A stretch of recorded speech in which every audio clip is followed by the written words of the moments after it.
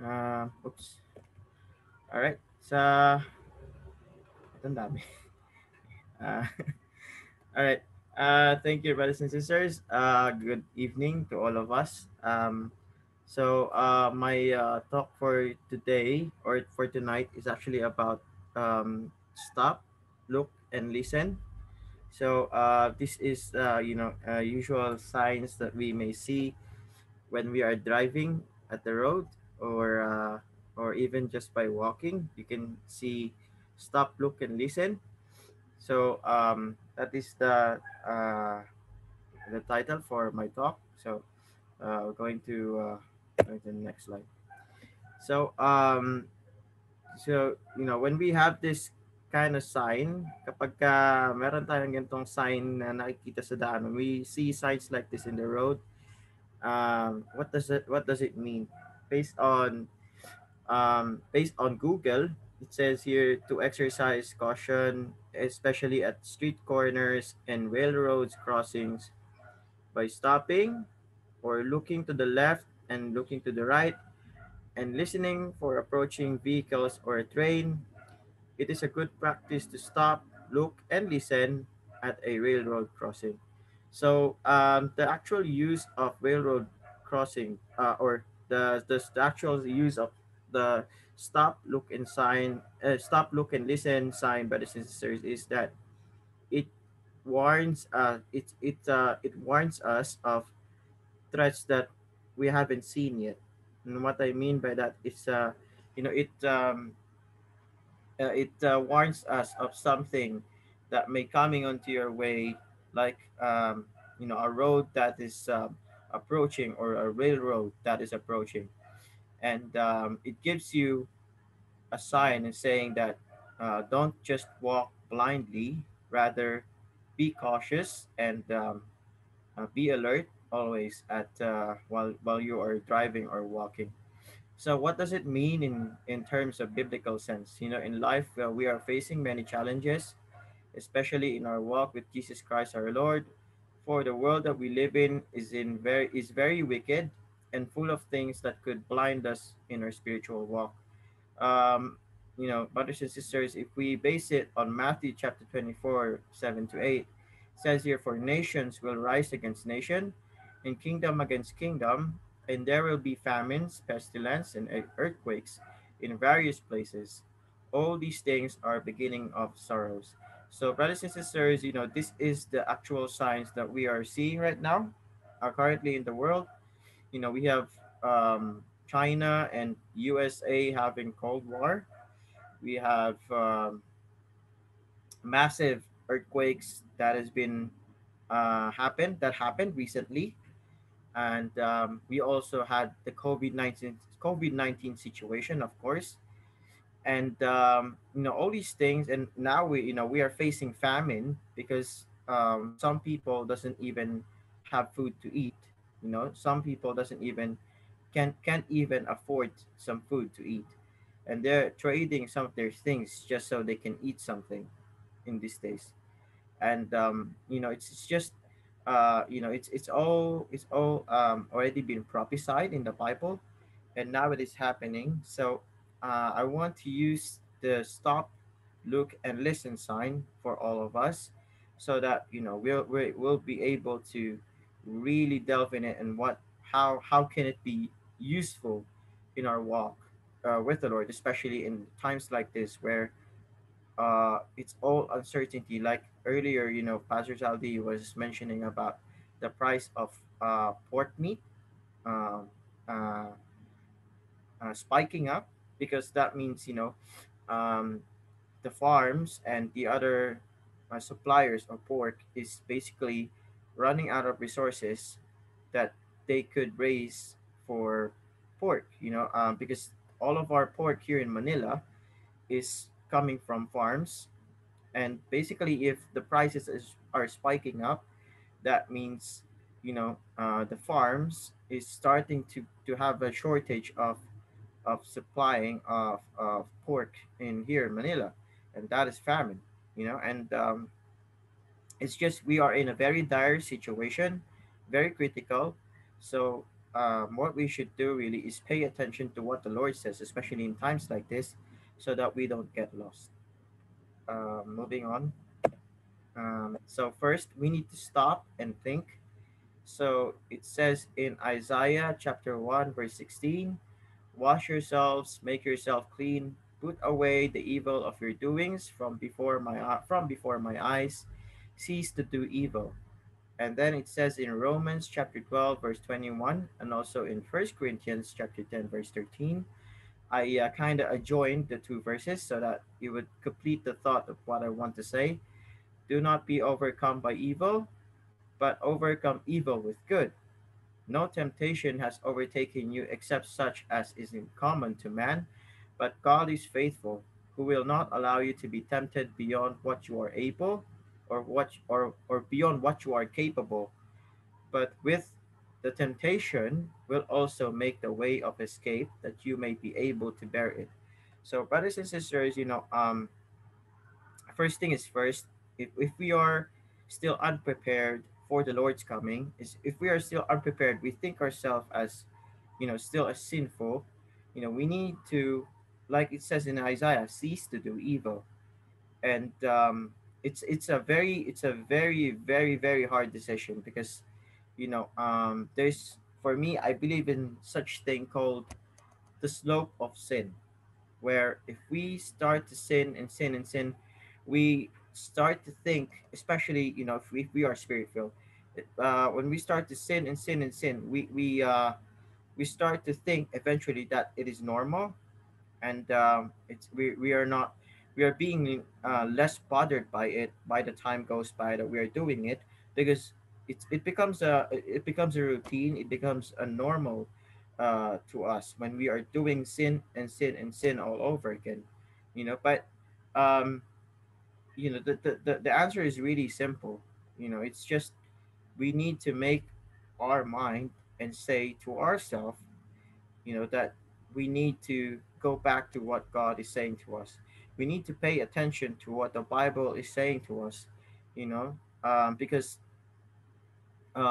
only through the Word of God can we achieve purification. If we are, I know, we are still in our flesh, and sometimes we sin, and it's I don't want to say it's normal, but it's normal to be tempted. It's not normal to sin. It's normal to be tempted. So, and I want to say that uh, when when we want to change ourselves, basically we need to say to ourselves it very firmly, because it's like climbing a high wall when you start to say you want to stop doing sin, because that means you need to crawl back. You need to crawl back your way in the way of God. That you first started before you sinned, because that we have to walk that straight narrow path, and to be there is very hard. To stay there is very challenging.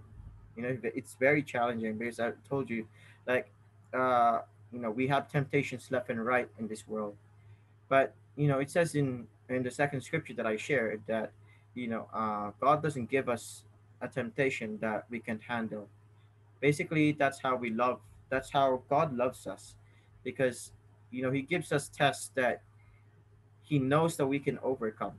you know it's not automatic, though. It's not automatic, but it needs to be a choice. We need to choose what to do, what's right.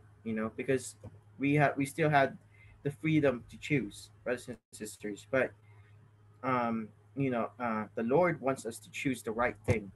The Lord wants us to choose to do His will in every way that impossibly that we can. you know and it says here that God is faithful, and he is very true. He's very faithful. And it says but with the temptation will also make the way of escape. Is that uh my understanding in that is that if we are able to overcome the temptation, we also gain understanding, we also become more stronger.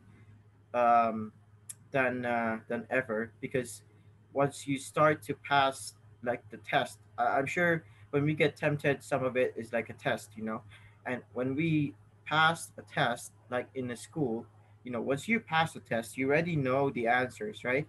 So then when you already know the answers, when you're able to pass it again and again, if that's given to you another time, that's what it means when, it says here that you may be able to bear it. You passed it once, you were able to do it all over and all over again. But we have to do it. We have to do our part to pass the first test. We have to do our part to overcome the temptations that comes to our life. So yeah, that's what it needs to stop. So and then moving on. Next is we need to look for God's wisdom.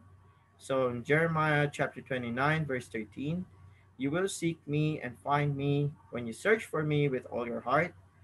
And in First Chronicle chapter 15, verse 2, seek the Lord and his strength, seek his face forevermore. And then in Luke 19, chapter 10, for the Son of Man, which is Jesus Christ, has come to seek and to save that which was lost. So, brothers and sisters, there's two meanings here um, when we are saying that we are looking to God's wisdom. First one is if we are not yet spirit filled, of course, we need to be spirit filled, and there's an entire structure, there's an entire instruction for that one, but that is a topic for another day. What I want to focus on today is that for us, us spirit filled, that now that God has changed our life, we should never forget that um, we are the ones who were able to remember God's sacrifice than other people. The reason why we have food on our table, the reason why we can sleep very peacefully in our bed, is that we know that God is looking out for us. You know, and if He is looking out for us, we should do the same thing, right? And we should always look to God. We should always, it says in Jeremiah that search for me with all your heart, and that is very true, because like what I was saying yesterday at our thought for the night, that the first things comes first. You need to love the Lord. You know, you don't just look for the Lord because someone said that you need to look for the Lord. Like if you're very young and your mother said like, oh, you need to read the Bible, and as a children, you need to do that because you want to honor your parents. But when you come at a time where you need to decide for yourself, you know, you will face choices that, do I really love the Lord, or I just followed him because my parents told me to, you know? And, for us is that, that's why I'm saying that we need to love the Lord, because that is the most important thing. That is the reason why it is called the first commandment, because it is the most important commandment. It is the first and foremost commandment that God has ever gave, because that's what He wants us to do.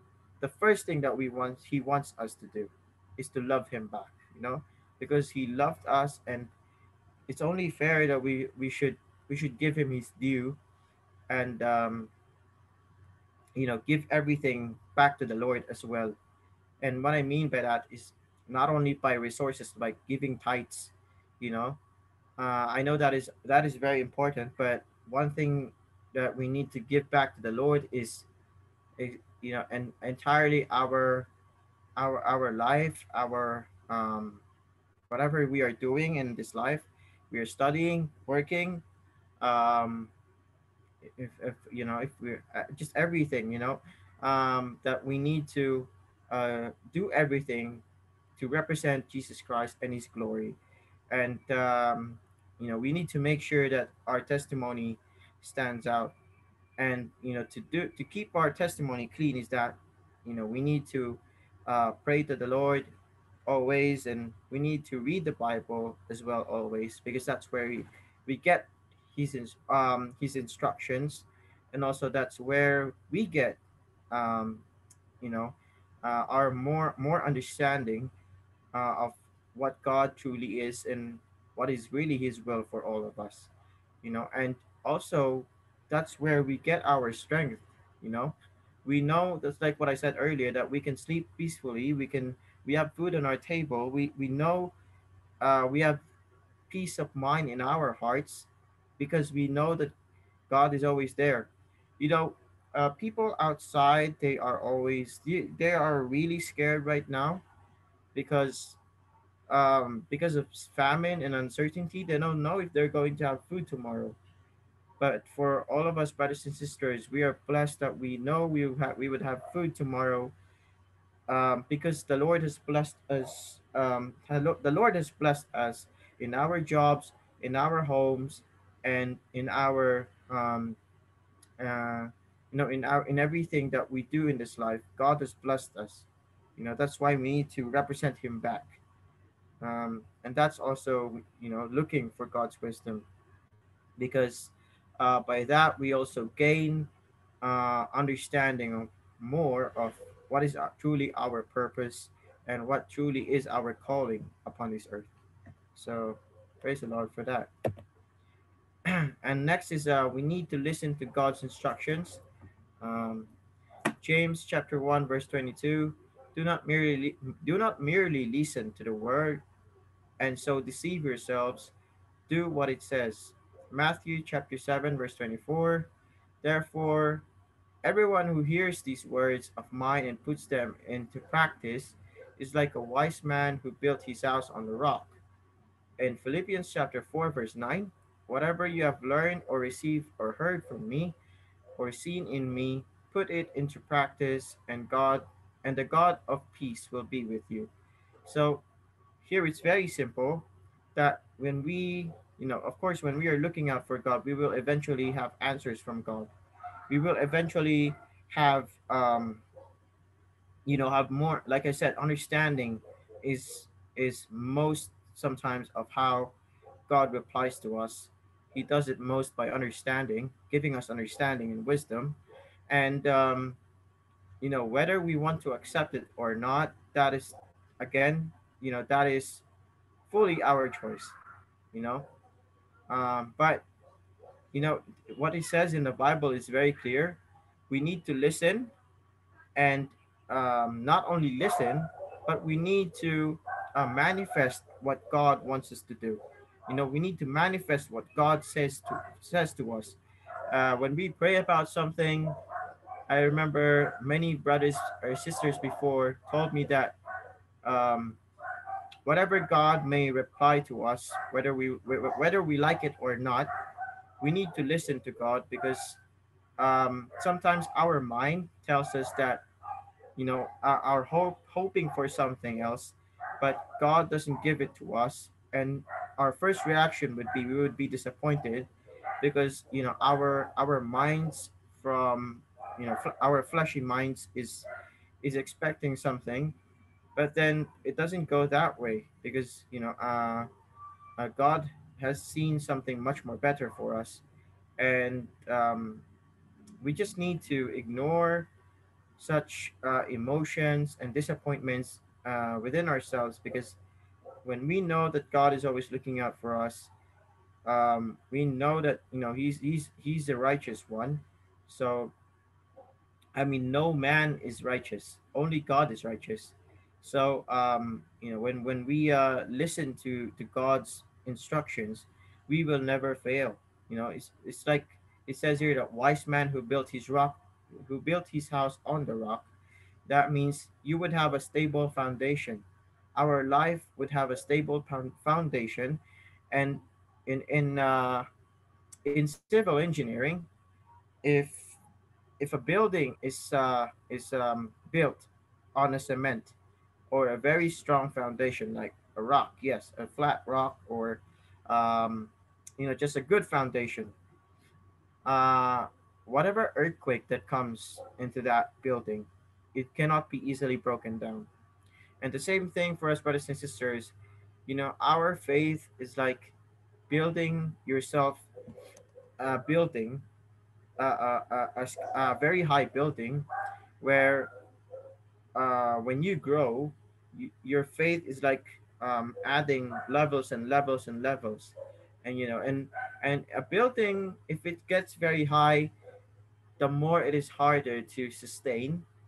And the same thing to us, brothers and sisters, when we start to grow and build ourselves up, that's when the devil try to stumble us more or tempt us more, because he knows that you are growing.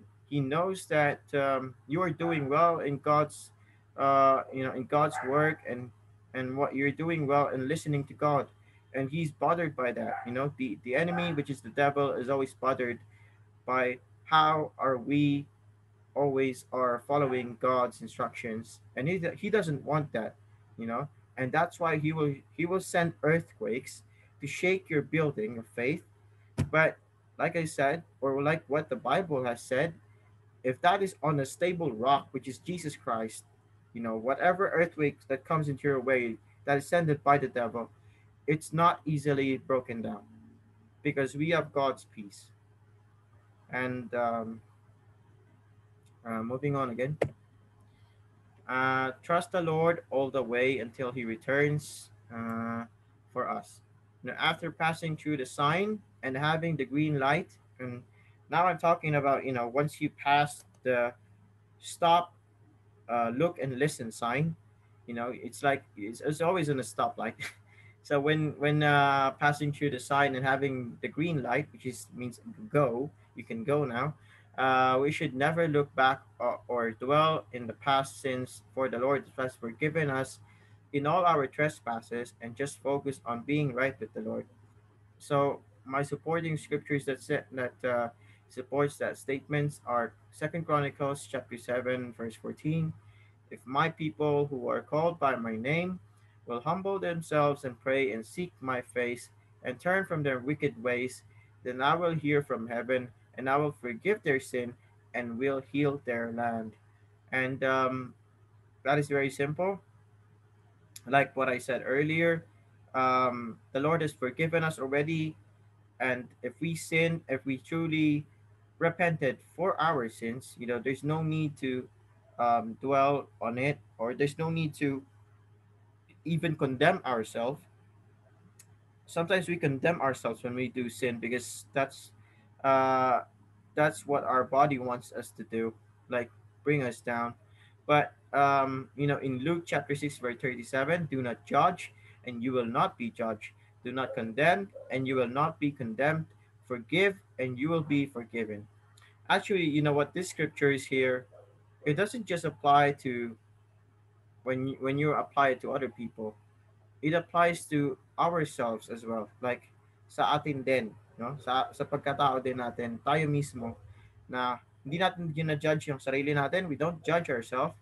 Hindi rin natin kino-condemn yung sarili natin, which is hindi rin we don't condemn ourselves. And most importantly, we should always forgive ourselves if we have done something wrong. And uh, kailangan din natin patawarin yung sarili natin kapag nakagawa tayo ng mali. Lalo na kung alam naman nating nagrepent ka, truly ka nagrepent sa Diyos sa kasalanan mo na yon. At alam mong pinatawad ka niya, kasi um, babalik sa iyo yung saya sa pagsisimba, or pagpupuri kay Lord, pag-worship. When we know that we are forgiven by the Lord, when the happiness of worshiping the Lord, it comes back to us. That's when we know that the Lord has forgiven us. And once we get back to that stride, or once we get back to that tempo, there's no need to slow down. Just go all the way, and just go in that, like I said, straight and narrow path, and never fall down again. And if you do, then just repeat this whole process again, and then yeah, and then that's what you just need to do. Mm. Last slide. Let's move on. Holding each other up and God's hands. Um, this one I will not explain it anymore, because it's very simple. Psalm 121 verse 7 to 8. The Lord will keep you from all harm. He will watch over your life. and the Lord will watch over your coming and going both now and forevermore. And Second Corinthians chapter 5 verse 7, for if we live uh, for if we live by faith and not by sight. And yeah, that's just my thoughts for tonight. And yeah, amen. Praise the Lord.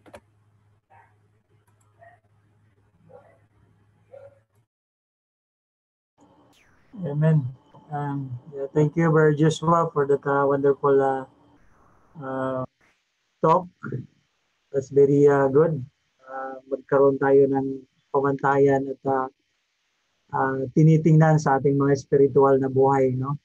Yan yung pag-iingat, sa lahat yung pagtitiwala sa Panginoon, lahat-lahat. Okay, praise the Lord.